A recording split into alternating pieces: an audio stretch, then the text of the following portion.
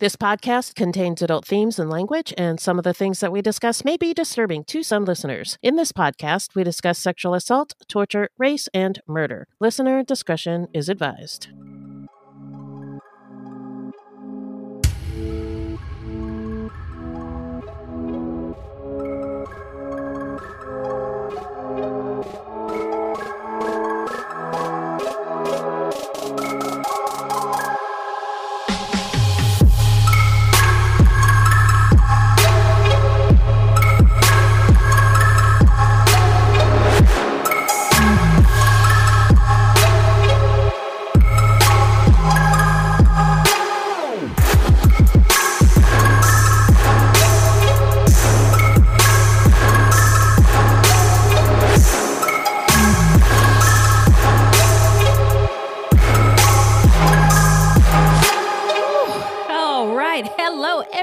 And welcome to Fruitloops, episode 174.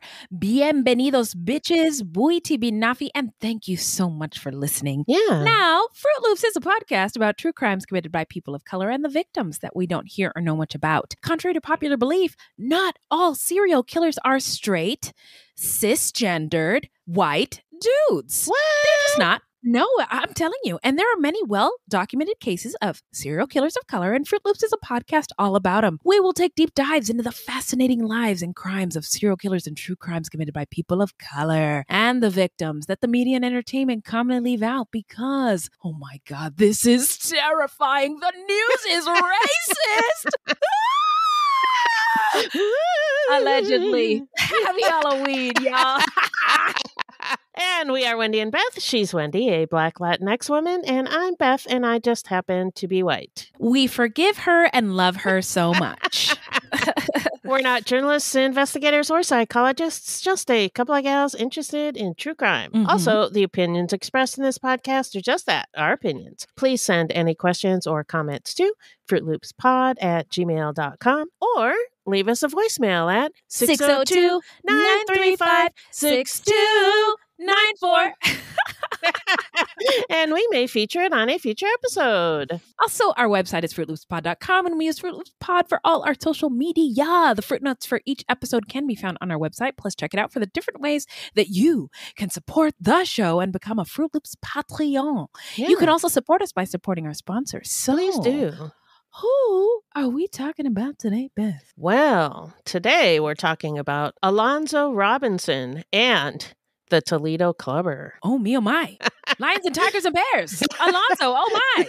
Robinson was a black man, a grave robber, a murderer, and a cannibal. His story is said to be part of the inspiration for the character of Hannibal Lecter on Silence of the Lambs, the book by Thomas Harris that was made into the movie of the same name. Wow. And there may or may not be a link to a perpetrator in Ohio dubbed the Toledo Clubber. So we've got a mystery for y'all. All right. Well, before we get into it, how you doing? I'm all right, staying busy, but I wanted to be sure and say happy Halloween to our fruities out there. Yes, happy Halloween, y'all. Stay away from blackface and Jeffrey Dahmer costumes. Yeah, don't do that. Don't do that. And then you can have a happy Halloween. Now, did I mention how much I love Halloween in the South? Yeah. This season. I'm jealous. I never imagined. First of all, I've never been to a pumpkin patch where the pumpkins are actually growing from the vine and you can cut them off. Wow, that's cool. Yeah, I've never seen a pumpkin sprout out actually of the ground growing. before. It blew all of our minds. Oh my God. It was just, so get those jack-o'-lanterns. Shit grows on vines? What? These are plants? Oh my God. Did everybody know that? Oh my God. So, hey, did you guys hear about this?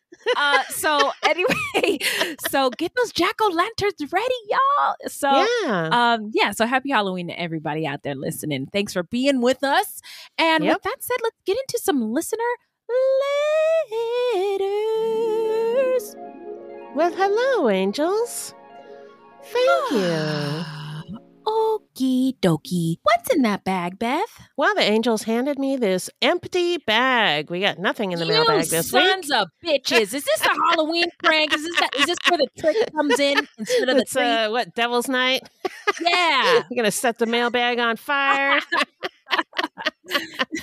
But we'd love it if you could take a minute to give us a 5-star review. We would so very, very much. We got a new Patreon this week. So shout out to Shatavia H. And if I'm pronouncing that wrong, I'm so sorry. I'm going to give you a hip hop air horn right now, though. And hope that you enjoy this. Very superstitious. Leaves about to fall. We podcast and stream shit we don't understand. Then we thank you. Shatavia, thank you, babe. Good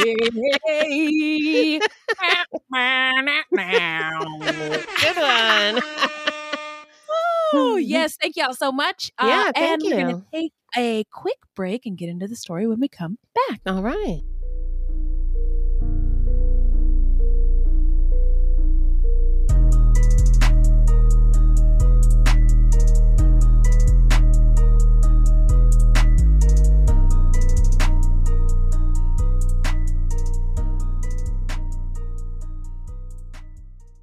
It was a night like any other. I was just hanging out with my pal, Rhaenyra, and she was all like, dragons, war, duty, bloody, freaking blah. And I was like, come on, Ray, not the dragons again. I can't. And then suddenly I was just gone. My pals at the Red Keep and King's Landing may wonder about my mysterious disappearances, but they don't need to worry because if you're having as much fun with Best Fiends as I am, it's no secret why you sneak off to play. Now, wait a minute. Don't worry about it, Beth. Look, the point is this. Best Fiends is where it's at, right? Best Fiends is a free-to-download mobile puzzle game with thousands of exciting levels for new adventures and challenges every time you play. I'm on level 610. Holy cow. I blew myself away. It's just a nice distraction. It's a good brain workout. It's a getaway. And it's so fun to win and get rewards. Now, tell me, what level are you on, friend? You are still kicking my butt. Unbelievable. I'm on level 492. But wow. You know what's important? What? Just that I'm having fun. Amen. And with Best Fiends, there are thousands of levels and dozens of unique fiends to collect. So you can customize your team of fiends to defeat menacing slugs. Power up your favorite fiends to new levels for even more powerful skills and watch them transform as they get stronger. And with offline play, Wendy's favorite, uh-huh. You'll never be stranded without fun, even if you lose your internet connection. Now, that's what I'm talking about. Now, download your favorite getaway, Best Fiends, for free today on the App Store or Google Play. You'll even get $5 worth of in-game rewards when you reach level 5. That's friends without the R. Best Fiends. A news story gets shared by a friend on social media, or you catch a tweet that really makes your blood boil. But how do you separate fact from fiction? That's the premise behind Disinformation, a 10-part series from Evergreen Podcasts and Emergent Risk International coming this fall. Tune into Disinformation wherever you get your podcasts. And remember, don't believe everything you read. We're back! Remind us, Beth, who is our subject today? Our subject today is Alonzo Robinson and the Toledo Clubber. Robinson was a grave robber, murderer, cannibal, and local boogeyman in author Thomas Harris's hometown of Rich, Mississippi, located outside of Robinson's hometown of Cleveland, Mississippi. And his story is said to be part of the inspiration for the character of Hannibal Lecter in Harris's book Silence of the Lambs. And there may be a link to a perpetrator in Ohio who's been dubbed the Toledo Clubber. And not that kind of clubber. He's not like dancing. No. No, he's clubbing people in the head.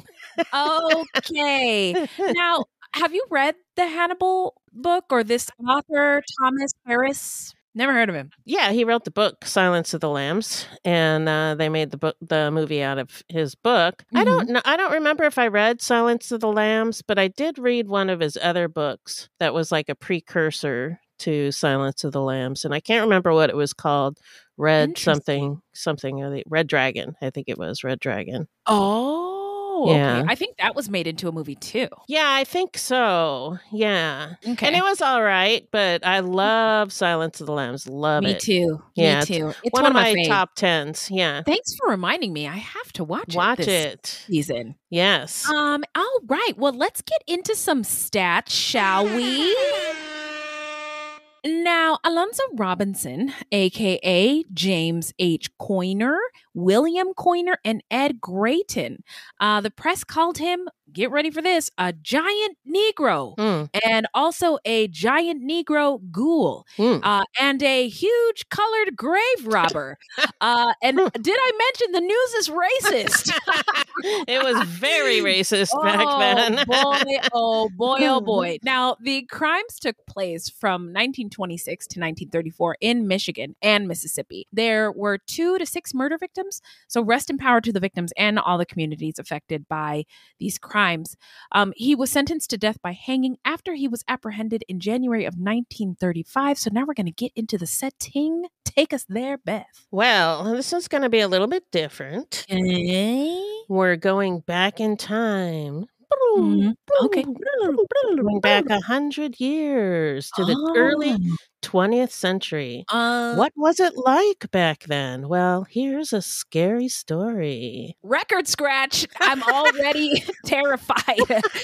Black people don't fuck with going back in time. No, thank you, because wasn't good. Isn't always exciting or fun to relive. So yeah. Here we go. Here we go.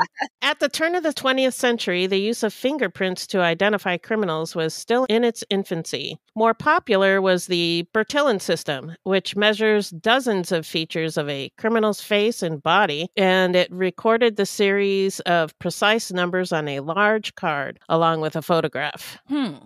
In 1903, a convicted criminal and black man named Will West was taken to Leavenworth Federal Prison in Kansas. The clerk at the admissions desk, thinking he recognized West, asked if he'd ever been to Leavenworth. The new prisoner denied it. The clerk took his Bertillon measurements and went to the files, only to return with a card for a William West. Well, it turns out their Bertillon measurements were a near match, and Will and William bore an uncanny resemblance, and I saw their pictures, and they looked like the same man. Wow. It was really weird. Doppelganger. You know what's weird? Before I sat down here, was watching the movie Us. Really? And yes. It was his doppelganger. Yeah, and they may actually have been identical twins. Don't really know. Okay. But the clerk asked Will again if he'd ever been to prison. Never, he said. When the clerk flipped the card over, he discovered Will was telling the truth. William was already in Leavenworth, serving a life sentence for murder. Soon after, the fingerprints of both men were taken, and they were clearly different. The next year, Leavenworth abandoned the Bertillon system and started fingerprinting its inmates. Wow! Progress! And with this kind of technology, how could any innocent person be convicted or even executed for a crime they didn't commit? No. And this is just an example of how investigations at the time were hobbled by the lack of modern tools and training, and how easily an innocent person could be locked away or even executed. Yeah, it's scary to think. It is. Now, it reminds me of the issues with AI to this date. Yeah. And people getting wrongly identified. And part of the problem today, which I imagine is part of the problem with the system back then, is that the system was created by a homogenous group of people who hadn't considered differences. Yeah. And the 1920s was a period of rapid economic growth, momentous changes in American society, and increasing affluence for some Americans. The decade's nickname, the Roaring Twenties, is still used to suggest the seemingly easy, free life that some Americans live in. It was an era of such industrial giants as Henry Ford, whose popular Model T automobile helped end the isolation of rural life, giving people more personal freedom. The decade also witnessed the boom of jazz and of uninhibited dance crazes, such as the Charleston. Oh, yeah. Now, silent films gave way to the walkie-talkies or movies with synchronized sound. Oh my God. In 1919, after World War I, the U.S. government lifted a ban on civilian radio ownership and transmission. And it wasn't long before commercial radio became a favorite source of entertainment. It was the decade that marked the start of a shift from the rural, small-town values of the 19th and early 20th centuries to those of the more urban, industrial, and technological world of today. And the overwhelming impression that most people have is that it was a period of unequaled prosperity and freedom shared by everyone. Yeah, it's really interesting to me when people are like, ooh, I'm having a party. It's Roaring 20s themed, and I'm never interested in being a part of it. So, for many Americans, the 1920s was a decade of poverty. More than 60% of Americans lived just below the poverty line. Wow, that is a lot. That is a lot. Shame on you, U.S. government. Now, these folks did not enjoy the prosperity of the quote-unquote Roaring 20s. Roaring 20s. Get out of here. In 1919, the 18th Amendment to the U.S. Constitution was passed. The amendment forbade the manufacture, sale, or transportation of alcoholic beverages. But attempts to curb alcohol started long before the 18th Amendment. In 1826, the American Temperance Society was formed, and in 1873, the Women's Christian Temperance Union, or WCTU, was founded, the temperance movement's most forceful voice. Yeah, but as I'm a little culture corner here. So as somebody who's on a recovery journey, per se, as I would refer to it, I learned there was a Black temperance movement, and that Frederick Douglass was the first prominent recovering alcoholic in America. Wow. And the leader of this Black temperance movement. And you're not going to believe this, but chattel slavery, racism, and being Black in America were traumatizing to Douglass and other Black people. Get out. You don't say. That doesn't make sense. And sometimes human beings, when they are traumatized, turn to substances like alcohol to deal with it. And actually, nearly every major Black abolitionist at the time that this WCTU movement began, nearly every Black abolitionist and civil rights leader before World War I, including Frederick Douglass, but also Sojourner Truth, Ida B. Wells, W.B. Du Bois, Booker T. Washington, endorsed temperance and prohibition. The WCTU proposed the ban of alcohol as a method for preventing abuse from alcoholic husbands. And it was a problem. Yeah. The push for prohibition gained momentum, often with women and Protestant congregations leading the way. Then World War I came, and with it, a temporary wartime prohibition in order to save grain for producing food. There was also a pronounced anti-German sentiment, and since many brewers were German, the support of the ban on alcohol grew, of course. Yeah. On December 18th, 1917, a constitutional amendment to prohibit alcohol was proposed in the Senate, and in October 1919, Congress passed the Volstead Act, or National Prohibition Act. The country went dry at midnight on January 17th, 1920. That feels like it must have been so weird. Surreal. Yeah. Like, wait almost a minute. like the pandemic. Yeah. Yes. Exactly. They're taking away all our fun. What? I can't leave my house? What? Yeah. So, of course, prohibition didn't prevent people from drinking. Mm-hmm. The wealthy, including many politicians, bought out the inventories of the retailers and wholesalers, and an entire black market with bootleggers, speakeasies, and distilling operations emerged as a result of prohibition, as did organized crime. The Prohibition era was a period of gangsterism characterized by competition and violent turf battles between criminal gangs. In addition, corruption in law enforcement was widespread as the criminal organizations used bribery to keep officials in their pockets. Prohibition also eliminated jobs in what had formerly been the fifth largest industry in America. I can only imagine that some of these folks probably turned to bootlegging or illegal distillery. Yeah. Yeah. What are they going to do? People still got to eat. Yeah. Hello. Yeah. And it's kind of interesting, this soup of gangsterism, because gangs were created to protect the neighborhood, and law enforcement being wrapped up in that, and this bribery and politicians. Like it's all like It's this all weird part of an organism. like web. Yeah. They and none can function without the other if you really think about it. So Yeah. it's a fun little game we play in America. So the 5 families of the New York Mafia emerged during this time, and African-American organized crime flourished as well. Centered in New York's Harlem, where the numbers racket was, it was largely controlled by Casper Holstein and Stephanie St. Clair. More on her in a future episode. Yeah. Hello, I cannot she's wait. Fascinating. Yeah. Oh my God. Oh, I'm so excited. You know that girl, I'm so excited meme? Ooh, that's me right now. Okay, back to this one. By 1933, an assortment of dangerous and criminally prolific gangsters were wreaking havoc across America, especially in the Midwest. On December 5th, 1933, prohibition was repealed at the federal level, but organized crime persisted, extending to narcotics trafficking, gambling, sex work, racketeering, loan sharking, and extortion. Way to go, America! America! You're gonna be so sick of winning. You know what's interesting is the Midwest is forever baffling to me. But when you look at a map, I mean, the Midwest really is kind of like the center of. It's not the West. Yeah. It's like I'm a big fan of Ozark, right? And I'm like, why in the fuck would Mexican cartels be doing all this business in the mid fucking West? Have you been there before?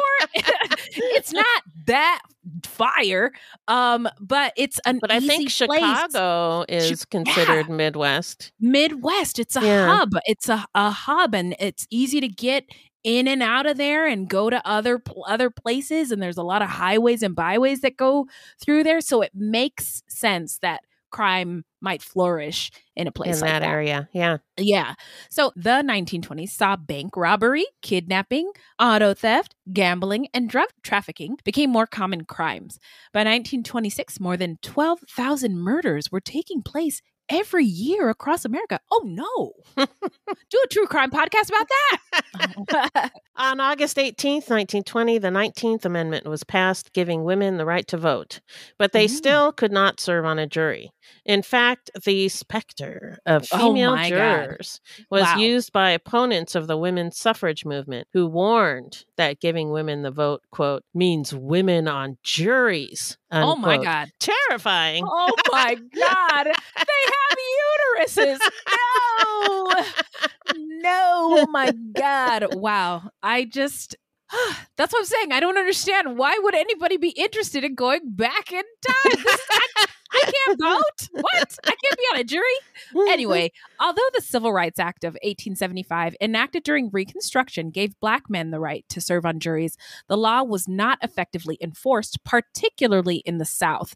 For example, in 1898, Louisiana, lawmakers amended the state's constitution to, quote, establish the supremacy of the white race, unquote. And yep, they said the quiet part out loud. And I just have to remind everybody, please go vote. Because please vote. We don't want to go back to the 1920s. We don't want to do that. No. The new Constitution diluted the participation of Black jurors by stating that as long as 9 out of 12 jurors voted to convict, a felony conviction was permitted. This meant that if 3 Black jurors voted to acquit a Black defendant, the other 9 white jurors' votes were still enough to convict. And I bet that there were never any more than 3 Black jurors on the panel. Yeah. You know what that reminds me of is the 3/5 compromise. Oh, yeah. It's like at every turn, America refuses to see non-white people as people. Human beings, yeah. Wow, okay. So the law effectively made the participation of Black people on juries meaningless. That's my evil Halloween laugh.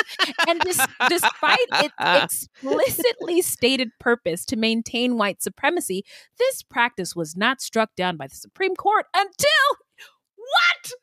2020? Yeah, 2020. I hate it here. May I be excused?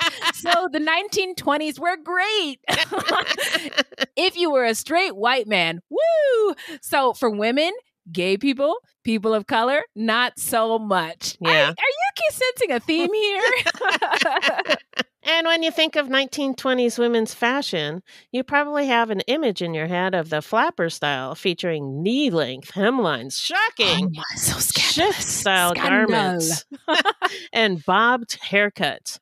Corsets were no longer worn, replaced by bras and girdles. No, but women in many parts of the country still faced stifling clothing restrictions. Thousands of women were arrested and fined for breaking laws that regulated their clothing. And I don't know why. The more things change, the more things sound the same. And it happens everywhere. This reminds me of Iran. Like we're talking about today. Yeah. Just slightly different. Yeah. Yep. Just a little bit different. And now there were also laws prohibiting people of any gender wearing, quote, the dress of the opposite sex, unquote. Wow. And in spite of what seemed like a social revolution in the 20s, the traditional view of the American woman was still tied to home and family. Women entered the workforce in large numbers during World War I, but after the war, of course, as the men returned home, the workplace restrictions made it difficult for women to find jobs outside of the home. So, quote unquote, protective laws regulated how, when, and where women could work.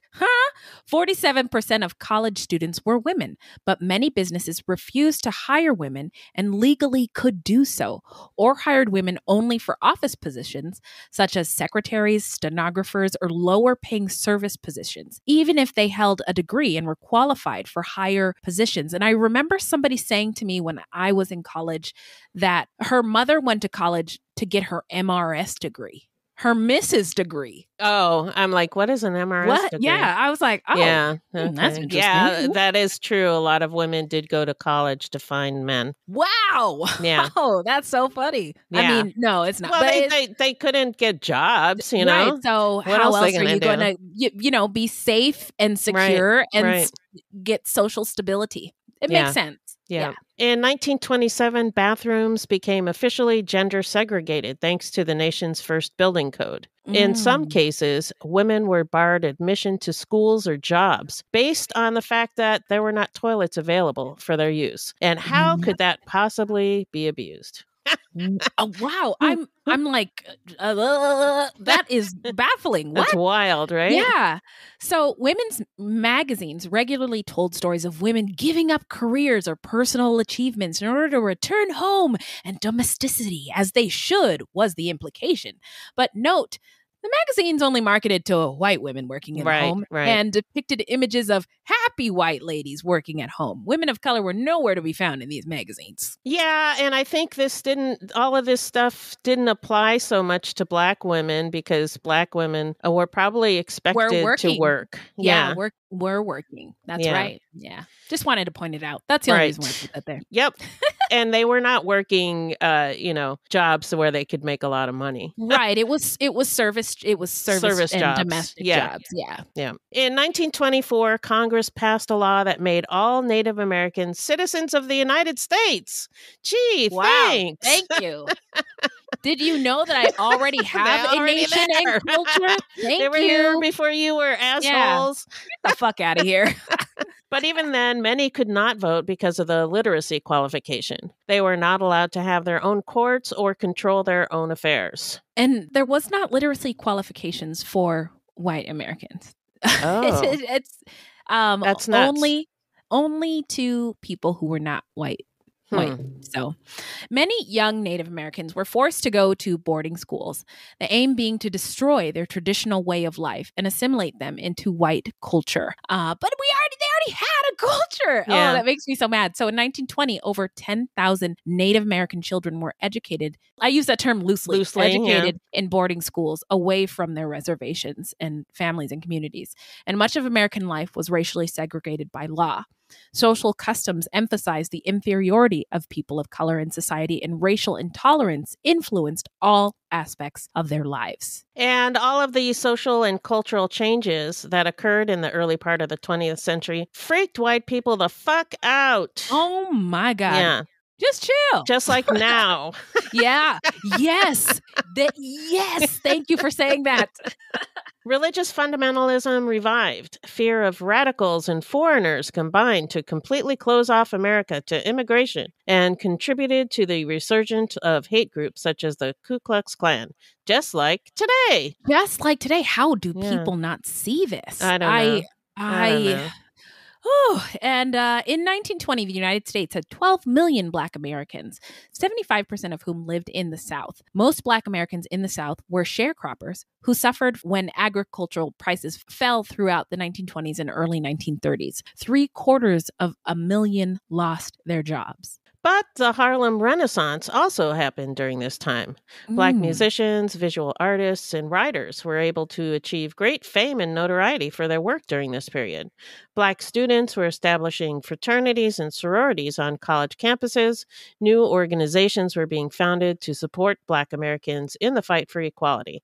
Black politicians were elected, and the world of professional sports saw Black players making history. Yeah, that's good things. Yeah, progress. Yeah, a little step forward, a step back. You know, step forward, a step back, and there's always a tipping point, right? Yeah, And there's some arc of something good that bends towards something good, but it takes a really long time. I don't know the quote. I'm not that smart, but you get it, right? You know what I'm talking about. Somebody's like banging on the steering wheel. Wendy, you get this quote wrong every time. So at the same time, because white folks got scurred, Black communities were ravaged by riots, subject to racism and discrimination in every way possible, and under the near constant threat of the highly active Ku Klux Klan and other hate groups.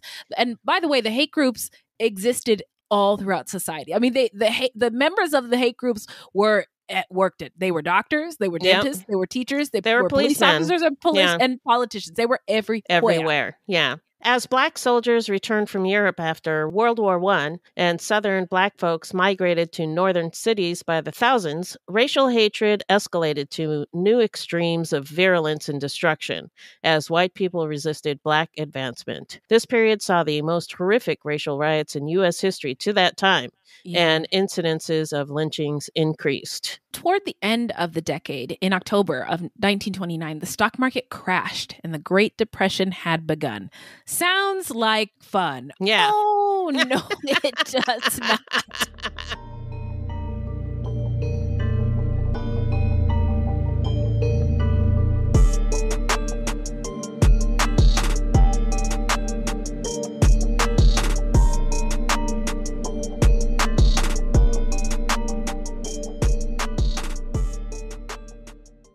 Now a word from our sponsor, BetterHelp. Look, it can be tough to train your brain to stay in, quote, problem-solving mode, unquote, when faced with a challenge in life, as opposed to my boss didn't say hi to me today, and now my job is in jeopardy, and I'm an imposter anyway, so I'm probably going to get fired mode. Or, oh my God, relationships are so hard. It must be because I don't deserve love, and I'm going to be alone forever mode.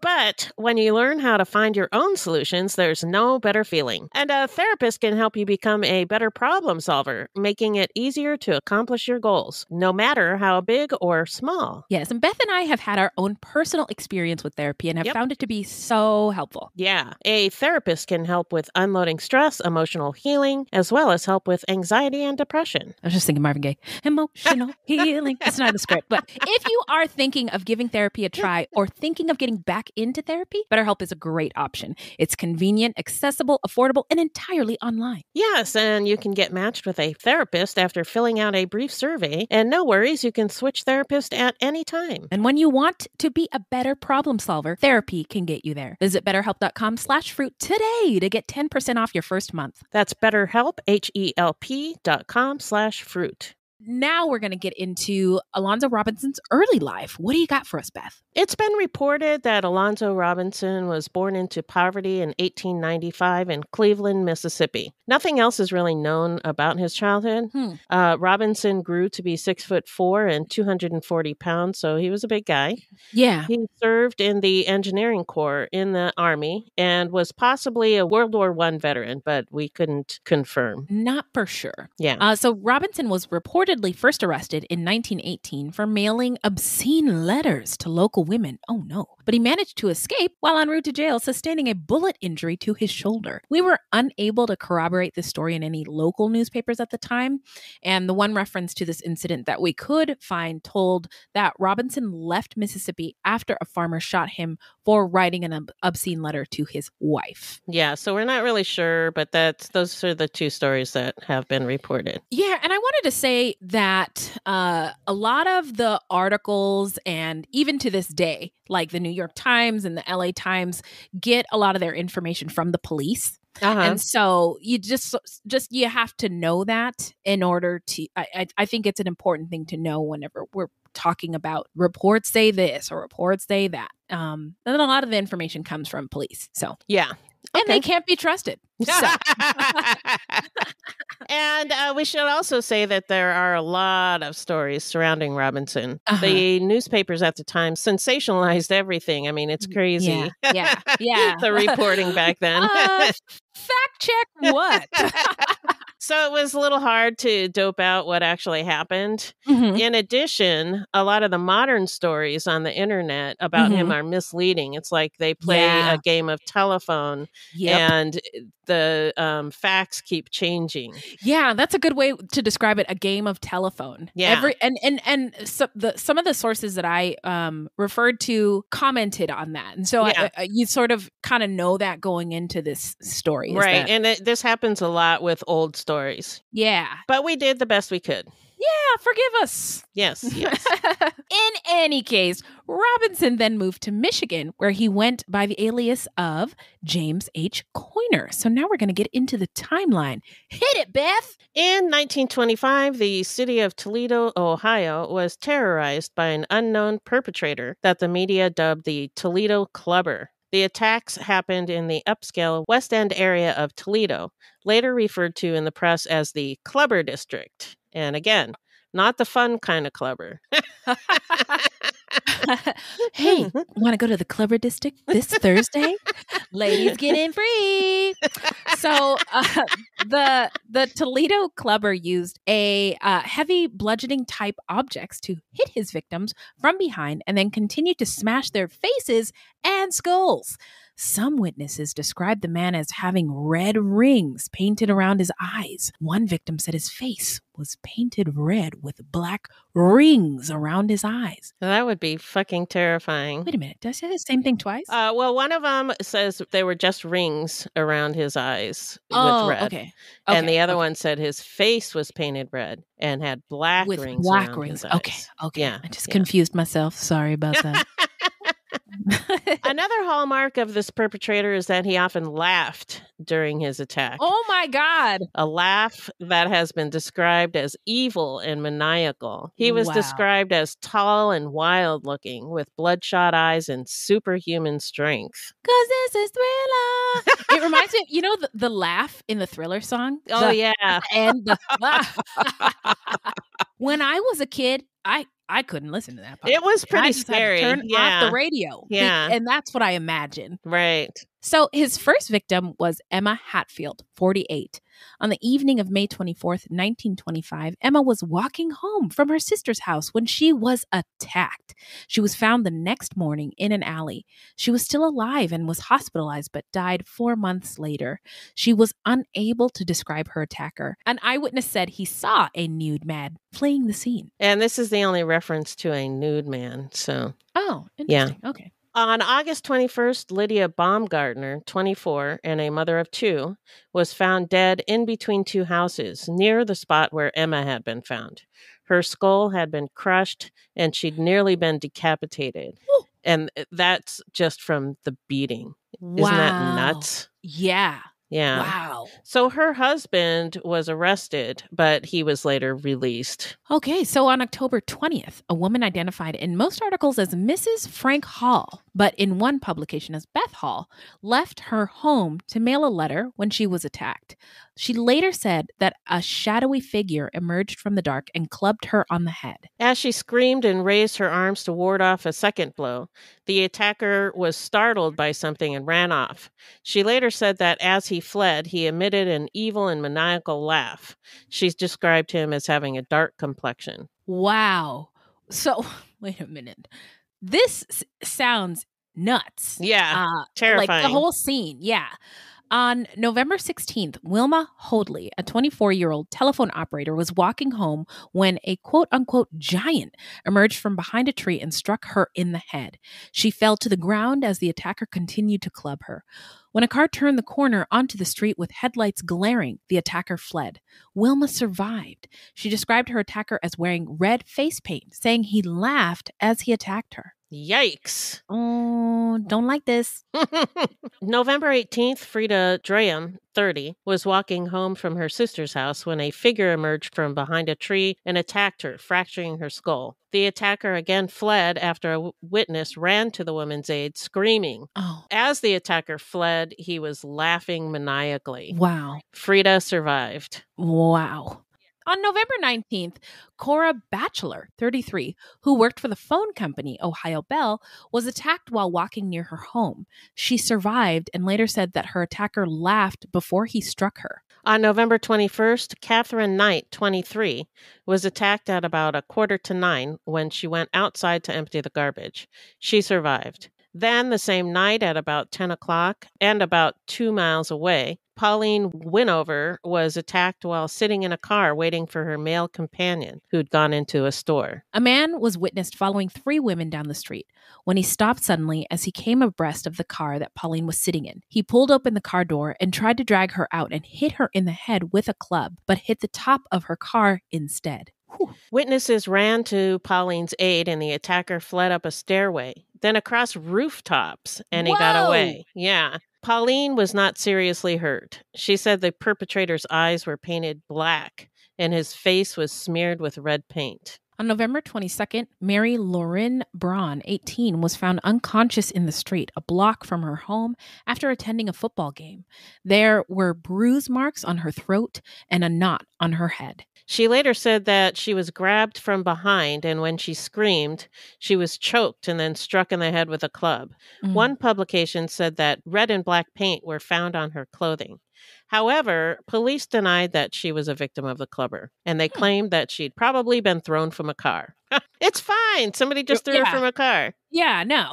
Don't be worried, Toledo. It's fine. Everything's fine. Right? We're police officers. We keep everybody safe. No cause for alarm. This is just, you know, as one does, gets thrown from cars. No big deal. So the people of Toledo were terrified.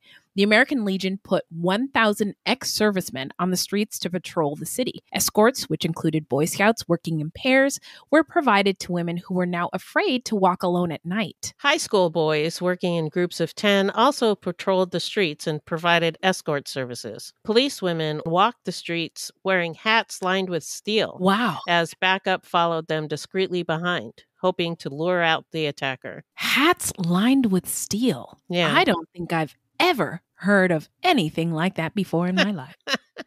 A man was shot as he approached a home. He had the wrong address. Luckily, the bullet just grazed him and he wasn't seriously hurt. Another man was almost killed when police were pursuing a suspect. The press published theories on who the man was, one of the most prevalent being that he was a quote-unquote madman who escaped the Toledo Insane Asylum. A profile of the clubber claimed that he was a giant man of superhuman strength and that he was beast-like with fiery eyes. Way to terrify the populace. Seriously. Yeah. And to put it on people who were getting mental health treatment in an asylum, because we don't have asylums anymore or many mental health institutions. And part of me wonders if this kind of propaganda and reporting had something to do with it. You know what I mean? Yeah. I mean, I don't know. I don't know either. But Putting it out there. I'm curious. So women stopped going out after dark if they could help it. Businessmen complained that the clubber was ruining business. How dare he? Police denied many of the women's stories. Of course they did. They can't even serve on juries, for God's sakes, claiming they were hysterical. Oh my God, I hate that word. It makes my blood boil. And imagining things and falling all over the place, bumping their heads. Fuck you. Oh my God. Wow. Many suspects were brought in, but nothing panned out. Tips flooded the police station, but none ended in an arrest or a serious suspect. A drawing was made of the perpetrator, described as a white man with a hooked nose and protruding front teeth, and it's nuts. Wow. It's very cartoonish, and it reminds Yeah. me of the anti-Semitic propaganda put out by the Nazis during World War II. That's exactly what it sounds like. Already in the span of these women being attacked and hurt, they're blaming crazy women. Yep. They're blaming mentally ill people, and Yep. they're blaming Jewish people. Yeah. So it's everybody. They're doing everything but trying to figure out the problem Who and solve it. did this? Yeah. Yeah. What the fuck? You guys see what a waste these sons of bitches in uniforms are?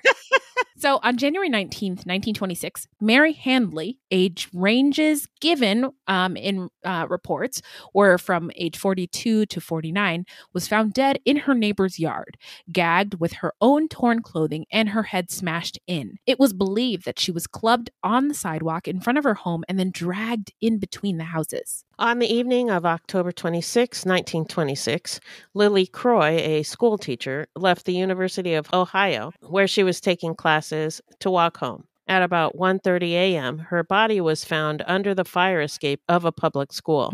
She'd been hit in the head at least 3 times, crushing her skull. Her clothes had been cut off, and she'd been criminally assaulted, which was a euphemism at the time for rape. After the murders of Mary Handley and Lily Croy, the clubbings ended.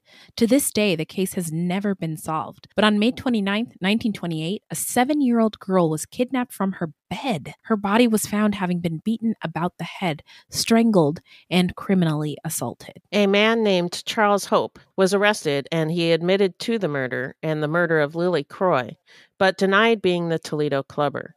He was convicted of the little girl's murder, sentenced to death, and executed by electric chair. Ooh. It is likely that Hope was not the Toledo Clubber, as the perpetrator in those cases did not rape the women, just beat them. Oh, he just beat them. Yeah, just beat him. No. It's okay. It's cool. We're just making the distinction. Yeah. Yeah. So it is probable that the Clubber murders ended with Mary Handley, or Mary Handley may have been murdered by Hope or someone else. In the fall of 1926, some boys came across the body of a white woman in the basement of an empty house in Hammond, Indiana. The body was that of Grace C., who had been taken from her grave the previous day. Whoa! Yeah. Police watched the house, and when a man turned up to it, they arrested him. It was Robinson, going by the name of James H. Coiner. Ooh, we see you, Alonzo. So Robinson told police that he, quote, just wanted the woman to look at, unquote. Okay. Well, there's photographs. There's also...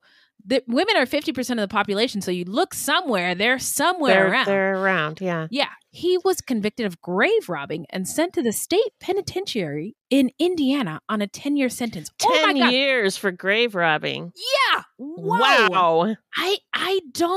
I wonder if the sentence is still kind of the same to this day. Also, I don't know. I recently heard a podcast, kind of unrelated, about human composting and how it's better for the planet to compost your loved ones instead of cremating them or burying them in a casket. Yeah. Now, I haven't officially looked into it, but I really like the idea. Yeah. Anyway, Yeah. Yeah. On February 11th, 1927, the skulls of 4 women were found in the attic of a house in Royal Oak, Michigan, near Ferndale, by the children who lived there. Oh. They had been playing in the attic when they discovered the skulls, wrapped in newspapers at the bottom of a trunk and covered with an army uniform. Holy shit. This happened You're in... like, oh, I wish I was there. Know. Seriously. It would have been the greatest day of my life. But oh my God. I have an attic and I want to go up there now to see if I might there's any skulls find up there. any skulls and I can reopen a cold case or something, you know? So braids of bloody hair and a notebook were found with the skulls. The notebook contained a list of prominent women's names from Detroit and Pittsburgh, and phone numbers were penciled in beside them. The word white was written next to some of them. The current occupants were the Wilsons, a black family that had moved in November 1926. It was assumed that the trunk had been left in the attic by the previous occupant, who was Robinson, going by James Coiner. Oh, now many modern articles claim that around this time, right about that time, headless bodies began popping up all over town. But that's not true. Oh, it's not true. There were some body parts that were found, but they were of 2 men, and that crime was solved. But on February 11th, 1927, the torso of a woman was found on the banks of the St. Joseph's River in South Bend, Indiana. It was speculated that she could have been in the water for as long as 6 months. Oh my God. Yeah. Officials thought the body could have been thrown into the river further upstream from one of several towns in Michigan or Indiana. Now, I should also say that I don't know if there's a university around here, but medical students and buying cadavers was expensive. Mm-hmm. And so I think people did around this time rob graves for medical purposes and that kind of thing. So there were cases of that. Mind. Yeah. Yeah. So as far as we can tell, authorities concluded that the woman was thrown into the river after dying from an illegal operation, a euphemism for an abortion. Mm-hmm. Whoa, I've never seen that before. And the body had been broken up while in the river. So she probably was not related to the Robinson case. Robinson was questioned at the Indiana prison about the skulls that had been found in the trunk. He denied any connection to them. He allegedly said, quote, "I could tell you a lot of things you'd like to know. A lot of things about murder and murderers. But I'll die first." Unquote. Whoa, bruh. Existing evidence was insufficient to support a murder charge. But the bodies were in his trunk, though. So the skulls. Okay. Yeah, okay. yeah. And it's my opinion they're probably from a graves, but I don't really know. Oh, okay. At this time, right about that time, the idea was floated around that maybe Robinson was the Toledo Clubber. Newspapers reported that he told officers he was living in Toledo at the time and that he fit the description of being a large man. The funny thing is that the description at the time of the attacks was that of a white man with a hooked nose. Oh, we're just going to change our bad guy. Yeah, Don't worry about the it. details. Yeah. Don't worry your pretty little head. Yeah. It's fine. It's fine. We didn't see any articles saying it was a black man, and just one victim said that he had a dark complexion. And when people back then said dark complexion, they weren't talking about black people. Really? I don't think so. I think they were talking about, maybe Italians or maybe Latinx people. Yeah. But I think if the person was black, they would have said Negro. Said colored or Negro. Yeah. You're right. You're right. Thank you, friend. But suddenly now newspapers were reporting that the description was that of a Negro. Well, it's easier to sell newspapers that way, especially when you scare people. Yes, right? And let's just pin it on the black guy. Let's pin it on the black guy. And let's be honest, because of segregation and all the systems in place in this nation of ours, not a lot of white people know black people other than when they are in service to them. True. So they don't really know them as human beings. True. And especially at this time. Yeah. So it's scary if you're the unknown might be doing something scary. So the newspapers, even back then, capitalized on people's fears. Yeah. But this idea that he might be the Toledo Clubber did not seem to go anywhere. Paroled in July of 1934, Robinson, as James Coiner, returned to Cleveland, Mississippi. There, he again began writing and sending obscene letters to women. On December 9th, 1934, 10-year-old Merlene Turner, after spending the night at her grandparents' house, returned home to find that her parents had been murdered, and she ran to a neighbor's house for help. The killer had used a hammer to beat Aurelius B. Turner and his wife to death. Mr. Turner had been shot in the head with a .38. Aurelius Jr., their 4-year-old son, had been hit over the head and knocked unconscious, but he survived. Their 2-year-old son, Jimmy, was left in his crib unharmed. Mrs. Turner had also been disemboweled. Whoa! She was pregnant, and the fetus had been removed and placed on the bed next to her. Oh, my God. Her lower body had been mutilated with chunks of flesh sliced off and taken away by the killer. Oh, my God. That is horrifying. Yeah.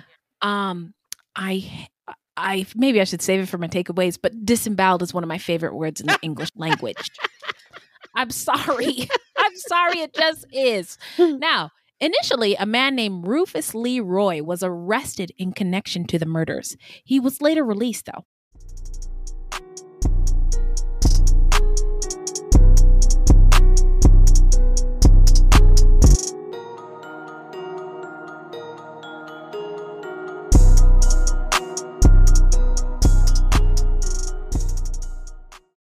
So now we're going to get into the investigation and the arrest. What the what, Beth? A postal inspector was in Cleveland investigating the obscene letters postmarked from Cleveland, some of which were threatening. Women in both Cleveland and Indianapolis had been receiving these letters. The inspector believed that the perpetrator was a Cleveland resident who was getting the names of prominent women in Indianapolis from the Indianapolis newspaper.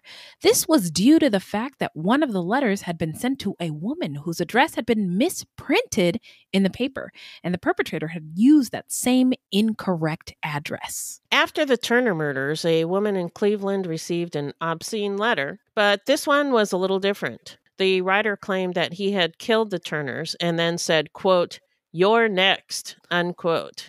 Uh-oh. Ooh, that'd be terrifying. That is terrifying. Have you been watching The Watcher? Yes. Yeah. Ooh, yeah, that's what everyone's doing. So the inspector learned that a James Coiner subscribed to the Indianapolis paper, which was being delivered to a post office box in Shaw, Mississippi.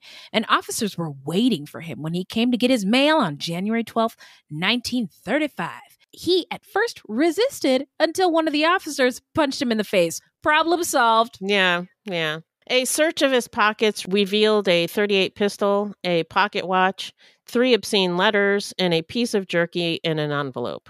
When officers searched his room at his mother's house where he was staying, they found 52 more obscene letters. Alonzo wrote the other 52. This guy really liked obscene letters. Really liked them. Wow. Oh, man. A packet of human hair in Mrs. Turner's color, blood-stained boots, and more meat, salted and preserved like jerky. One piece bore teeth marks. Wow. That is interesting Gross. And damning and gross and so many bad things in one little package. Yeah. Now, it was soon discovered that the meat was actually human flesh. The pocket watch belonged to Mr. Turner. Mr. and Mrs. Turner's bodies were exhumed in order to compare the flesh removed from Mrs. Turner to the jerky found with Robinson. Oh, my God. Wow. In custody at Hinds County Jail, which is described in the press as mob-proof. Wow. Yeah. Which was important back then because of all the lynchings. Oh, right. Yeah. Oh, thank you. I'm glad you said that. Robinson denied being involved in the Turners' murders, but admitted to ownership of the skulls found in Michigan. He claimed they'd been taken from graves. When you said mob proof, the reason why I said wow, I thought it meant mob like The mafia. The mafia can't escape. It's escape proof. Oh, I see. Wasn't Capone like, I don't know, weren't the mafia guys like well known for getting out of jail, like I don't escaping? know. I don't know. I don't know. In my head, they are. I don't know if it's true. Now, when police threatened to charge his mother in the crimes as well, Robinson confessed. When asked why he killed the Turners, he said, quote, "I just had the impulse to kill somebody," unquote. Oh, just a Tuesday. I just felt like it. Yeah, you pour your favorite glass of whatever, you get your snacks, and then you get an impulse to kill somebody. No big deal. So he said he cut the flesh off of Mrs. Turner because he, quote, wanted to see how it would feel, unquote. Okay. Okay. The local newspaper proclaimed Robinson, quote, admitted that he was a sex pervert, which is considered to be the underlying cause for the crime, unquote. Okay. All right. Well, now we're going to get into the trial. Okay, I'll tell you what happened on that trial. On February 14th, 1935, Robinson was tried and convicted in one damn day for a murder trial of multiple people. Yeah. Huh? And the jury deliberated for just 5 minutes. Yep. And he was sentenced to death. Boom. So, got him. Yeah. So now we're going to get into where are they now? Tell us, Beth. On March 5th, 1935, Robinson was executed by hanging at the Bolivar County Jail as 200 to 300 National Guardsmen with fixed bayonets stood guard outside the jail. I think they were expecting a mob. Okay. And apparently the gallows was located on the roof of the jail. Wow. Yeah. Now we're going to get into our takeaways and what we think made him snap. What do you got, Beth? Well, obviously this guy had issues. Yes, indeed. We can probably trace back a lot of it to racism and how people of color were treated during this time, generational trauma, all that stuff. Yeah. But he seemed to have a lot of anger towards women in general. And I don't know if it's because of something that was done to him by a woman or women, like his mother, grandmother, something like that. Or just because he was heterosexual and women were his target. I don't know. Yeah. I'm reminded of Jeffrey Dahmer, not just the cannibalism aspect, but how this guy collected skulls. Yes. Dahmer collected skulls and body parts because he couldn't form normal relationships with people, and it made him feel close to them. Yeah, and he was afraid of rejection. Yeah, exactly. Mm-hmm. And I suspect it's the same with this guy. Yeah. I mean, he's writing obscene letters. It seems like a form of communication or something. I don't know. Like he's reaching out, doesn't really know how to do it properly or in a way that we would consider normal. Or acceptable. And but he's it's like he's trying but doesn't but he's all fucked up, so he can't. It's doing it in a really if somebody had just said, what is it you need? Here's how you do it. Like, this is why we talk about things. And it seemed like his crimes escalated quickly from grave robbing to murder. And I wouldn't be surprised if he'd committed other murders. And maybe the skulls were of women he murdered, but I suspect they were from graves. I don't really know. But yeah, hard to say. But I do think it's very possible that he killed other people. I could not agree more. Yeah. And it's wild how the Toledo Clubber went from a white suspect to a black suspect when they had a guy in custody. Oh, my God. Who was doing strange things, and he was black. Yeah. Is this guy some sort of mutant because he went from a white guy to a black guy? A white guy to an insane person to paint on his face. And then it's really, he was a boogeyman. He was whatever the media needed him to be to explain away these terrible things and also sell all the newspapers. Yes, that too. Also, I want to say that I tried really hard to find out the name of Aurelius B. Turner's wife. Yeah. But she was only ever referred to as Mrs. Turner or Aurelius B. Turner's wife. Wow. So thanks, misogyny. Fred. Of Turner. Yes, exactly. Yeah. Yeah. And it happened a lot in the papers that women were referred to by their husband's name. Wow. Look at that. So thank you, Beth. I agree with all of your takes, and I really think that they are, I'm impressed. Mwah, chef's kiss. Well done, my smart brain over there. I think that this guy, what he engaged in, we might call today internet trolling. But before we had a word for what trolling was, he was a troll. Yeah. And trolls, I mean, now that I say this out loud, when you think about it, trolls are really like lonely people on the internet who under bridges who are angry and looking for something, right? They want you to engage with them. They want you to react to their really comments or whatever, right? Yeah. And I think that just kind of links up with your point about him wanting something, some sort of connection. Yeah. And I just had to say, if I haven't made it clear how baffled I am about glorifying the Roaring 20s, we just barely scratched the surface, but it wasn't the Roaring 20s. It for wasn't everybody. Great for a lot of people. It was a really hard time. The reporting was clearly racist. Yeah. And also, why isn't there a movie about this guy? Why isn't there more articles about this guy that aren't bullshit? Yeah. Yeah. And his victims. This case is so interesting and captivating. And he robbed graves. He's trolling. He's trolling newspapers. He's cutting people's heads off. What? Yeah. And oh wait, I know why. It starts with an R and ends with an A. Yeah. Also, this guy is super guilty. Yeah. And the victims and their families deserve justice, whatever that looks like, right? But the trial, conviction, and the sentencing happening so quick are troubling only because it happened to so many BIPOC people who were not guilty. Yes, like we talked about the lynchings in the episode. And there should be lots of true crime stories and pods to teach people about that ugly past in America. But I don't know. Maybe we'll do a series on lynching. I don't know. But those stories are suppressed because they're really ugly and hard for Americans to talk about. Yeah, I mean, just that the whole, I think it's mostly in the South, but in other places too, people trying to suppress history now. Yeah, they don't want their white children to learn about racism and slavery because it might make them feel bad. It makes them feel uncomfortable. Well, imagine having, imagine living through it. Yeah. Oh my God. It just, that baffles me. Baffles me. Yeah.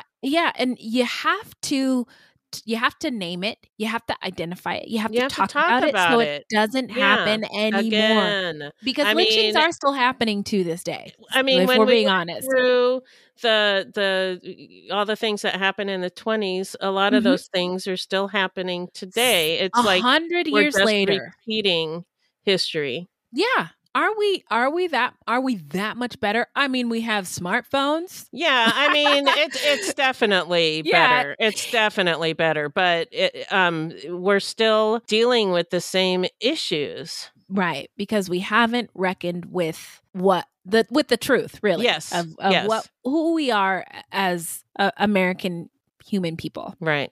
Okay, well, now it's time for How Not to Get Murdered. So, if you love true crime and you don't want to die, here's a tip for you. This segment is not intended to be victim blaming. We thought of this segment because I read somewhere that a lot of people listen to true crime because they want to know what they can do to be safer. This is not meant to blame the victims. It's just learning from other people's experiences. All right. So I just wanted to shout out to Kimberly Ann on IG, who shared a video with us, posted by a dude on Instagram, and his name is Zach Micho. And she said, hey, granted, he is a cis white guy, but the tip is specifically for the good men and male identifying and male presenting folks out there. If you see a woman walking on the street, just cross it.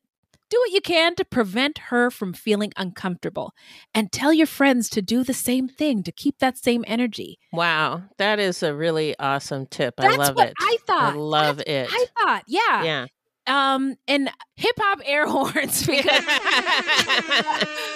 I thought that was a really great tip. Yeah, it is. So now it's shout out time where we shout out any content by or about any people of color, any othered or marginalized folks, or any true crime goodies. I have two, friend. Okay. The Watcher. Yeah. Based on a true story. And it's so creepy. And it's on Netflix. Yeah. And also a podcast called A Tradition of Violence about, I don't know if you've heard of this, the deputy gangs in LA. I started listening to this one and it is really terrifying. Yeah. It is. It is. And they've been operating in the past 50 years. They're evil human beings. They hunt human beings. There was one story. Her name is Cerise Castle. She's the journalist who broke the story. She's a woman of color. I think she's a Black woman, but anyway, she's a woman of color. She was saying she interviewed somebody who the deputies, just for fun, jumped on somebody's legs to break them. Oh my God. and then arrested them. Like, what? The level of violence, they will just kill you and get away with it. Yeah. And it is really scary. The LA Sheriff's Department, by the way, are not the only police department in our country like this. Yeah. So that's what I got. What do you got? Well, I wanted to shout out Pretty Hard Cases on Amazon Freevee. What? Amazon Freevee? Do I have to download a new service and pay for it? I don't know. It just started appearing. So I use Fire Stick to watch TV. Me too. And it just appeared. Just popped up. It just popped up, and now there's stuff on there. So I don't know how that happened. Get out of Beth's living room. But the show is called Pretty Hard Cases. It's a Canadian show, police procedural comedy. Oh, and whoa! Yeah. So like Brooklyn Nine-Nine style? No, it's not quite as. I guess it's more of a comedy drama. It's not quite as comedy as Brooklyn Nine-Nine. Okay, got you. The two main characters are women, a white lady and a Black lady. Mm-hmm. They're both detectives, but their personalities are very different. So it's kind of like an odd couple kind of thing. Okay, cool. And they become friends and work cases together. And it's cute, but there's also, some drama and stuff too. And I don't know. I really like it. I like it. It sounds low stakes and like you can kind of turn your brain off. Yep. Which is great and you don't have to, and it's not stressful because sometimes I can't watch stressful things. Oh, tell me about it. Tell me about it. Yes. Oh, thank you. Sure. And then Unsolved Mysteries Season 3 is out on Netflix. Woo! I just ascended through the ceiling. I am so excited. Yeah. And there you go. Fantastic. So just to recap, that is The Watcher on Netflix, a podcast called A Tradition of Violence, wherever you get your podcast, Pretty Hard Cases on Amazon Freevee, and Unsolved Mysteries on Netflix. Yeah. I'm so sad. I get so sad every time we get to the end. I mean, I know we're coming back and stuff, but I just get so sad. Yeah. But in the meantime, where can the people find us, Beth? Our website is fruitloopspod.com, and we use Fruit Loops Pod for all of our social media. Join our discussion group on Facebook at Fruit Loops Pod Discussion. If you want to support the show, you can send us a donation on the Cash App. Just Google Fruit Loops Pod Cash App, or you can become a monthly patron through Patreon. And as always, we have merch for sale on our website. That is all correct. Now, this is a weekly podcast, and new episodes drop every Thursday. So until next time, look alive, y'all. It's crazy out there. Happy Halloween!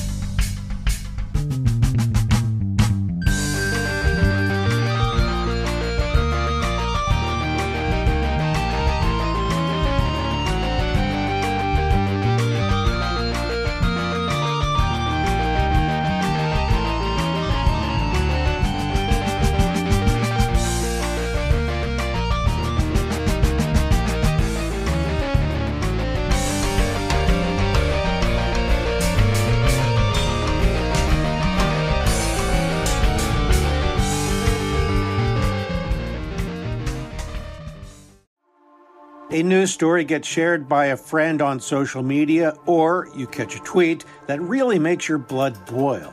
But how do you separate fact from fiction? That's the premise behind Disinformation, a 10-part series from Evergreen Podcasts and Emergent Risk International coming this fall. Tune into Disinformation wherever you get your podcasts. And remember, don't believe everything you read.